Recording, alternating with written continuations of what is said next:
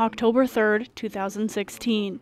Eric Siegler says this is his new sobriety date. It's also the day his girlfriend, Catherine Bonner, was killed. I'm remorseful and ashamed.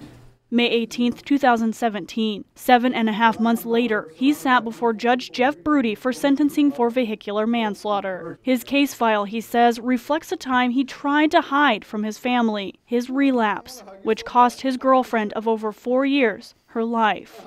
I don't deny that's me. It's hard for me and all those who know me to fathom and look at, but it holds no lies. It's all me. Katie's mother, Misty, still can't bring herself to think her 23-year-old daughter isn't coming back. She hopes their family, Eric included, can one day begin to heal. Eric is a huge part of that. He has shown remorse from day one. He and my relationship has strengthened because of this loss. I don't know what to say. You know, when it first happened, I called you, and your first words were, "Eric, are you okay?" And I said no, and you said, "That's okay. Everything's going to be okay." Judge Brody told Siegler that kind of compassion is rare. After addressing the court and the family, Eric then turned to address the public. I mean, for the love of Katie and the love of God, don't drink and drive.